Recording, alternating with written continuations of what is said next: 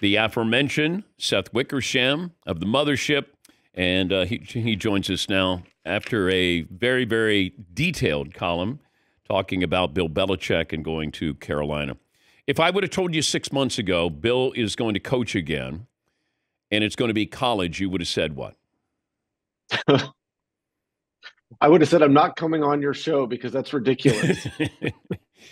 Yeah, good to see you. I think this is really interesting, and we've all been wondering, like, where he would land, right? Because he made clear to everybody that he was going to coach in 2015 or 2025, no matter what the situation was. He was going to coach. Everyone assumed it would be the NFL.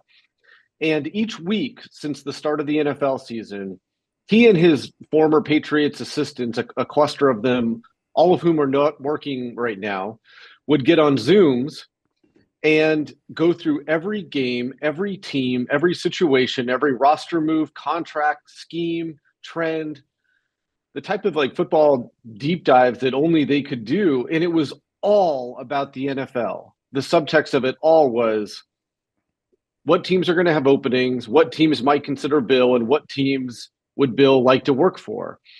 And then about halfway through the season, some of that shifted, and college teams added onto it, where he wanted to dissect certain programs, study certain schools.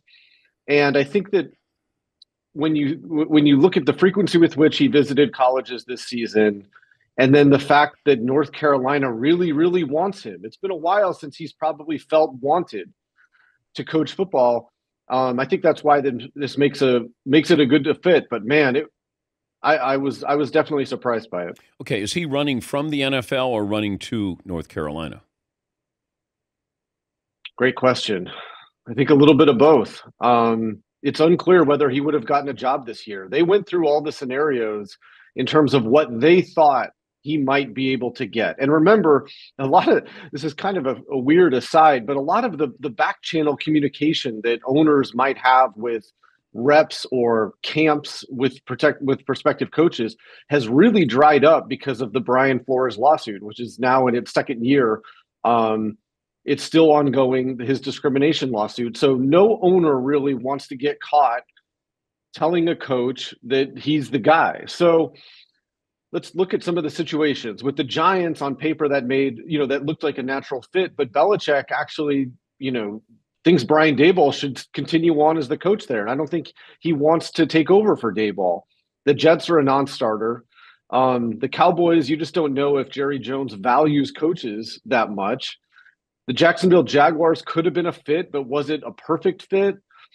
And then you have college, where I think that, like, Belichick, there was something about the challenge and doing something new that was invigorating for him. I had no idea about his sort of reverence for the University of North Carolina, but I think that's why it all kind of makes sense. And I think that, like, he's been disenchanted and frustrated with, like, what he perceives is the NFL becoming more political, more crowded at the top. It's harder to run teams.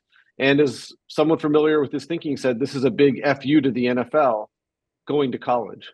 Of course, the NFL gave him a big FU, about a year ago when they had 7 job openings and he didn't get any of them.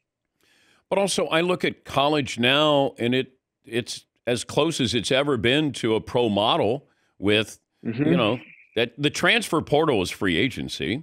Sure. There's less structure, that clutter. You don't have to wait for your draft pick to try to get a quarterback. And I look at a lot of positives here. But what do you think is going to be the one hurdle that he has to overcome to be a great college coach?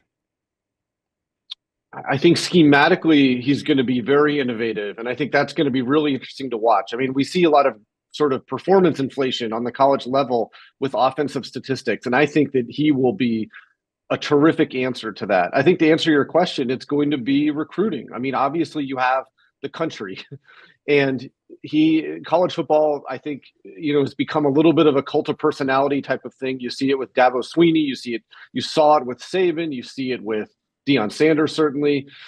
And, I think he certainly has that element. I do think that how he negotiates with an 18-year-old, who wants to come to North Carolina, is considering various options. That'll be interesting.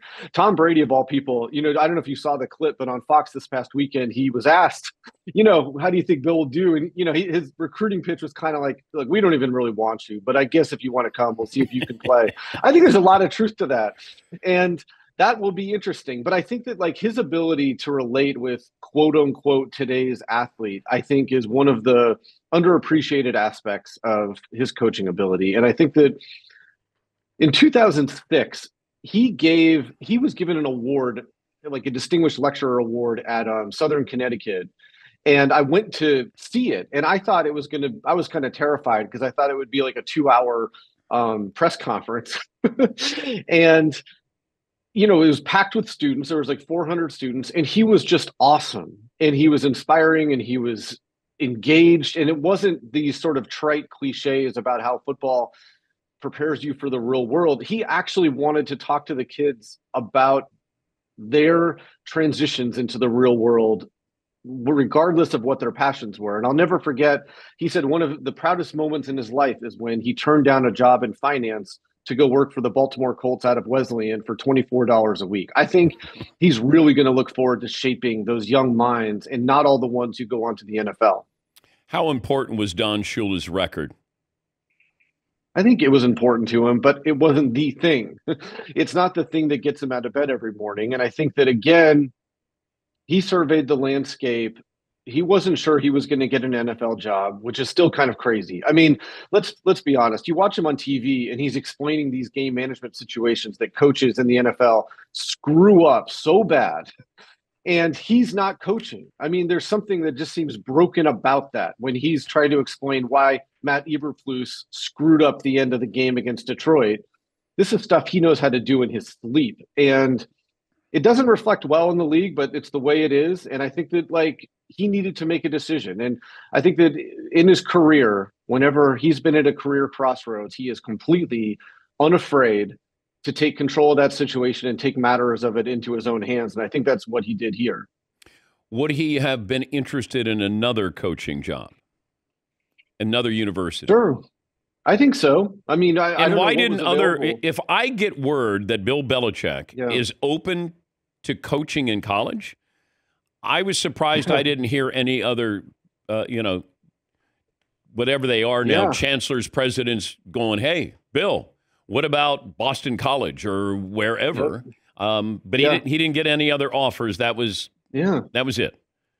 Dang. It was, it is. It's both kind of how it's been since he was let go by the Patriots, and it's still shocking, but that's kind of the norm right now. And I think that, again, I think he really wanted to be at a place, wherever it was, that he just felt wanted. And I think you could tell yesterday, that felt like one of the best days of his professional life.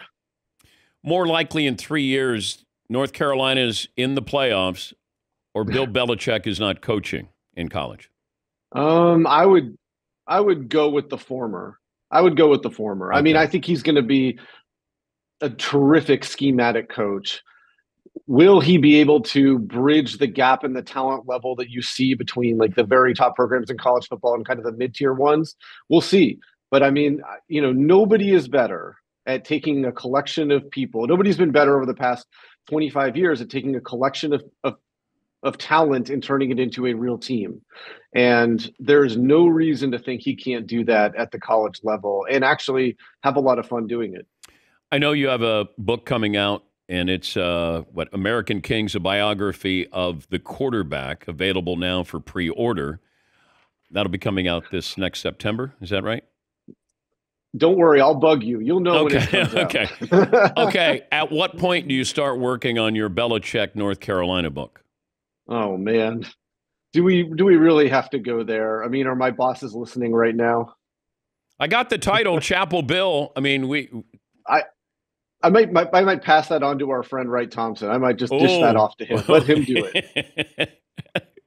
I don't think Belichick would want Wright Thompson to go in and do a deep dive on his personality. You know how Wright? I'm not sure Thompson is. Yeah, I'm not sure he wants to see either of us there. Yeah. Great stuff. Really enjoyed the column. Thank you, Seth, and We'll talk to you next year with this book. Always great to see you, man. Seth Wickersham, ESPN senior writer, and new book coming out next year called American Kings, a biography of the quarterback, available for pre-order.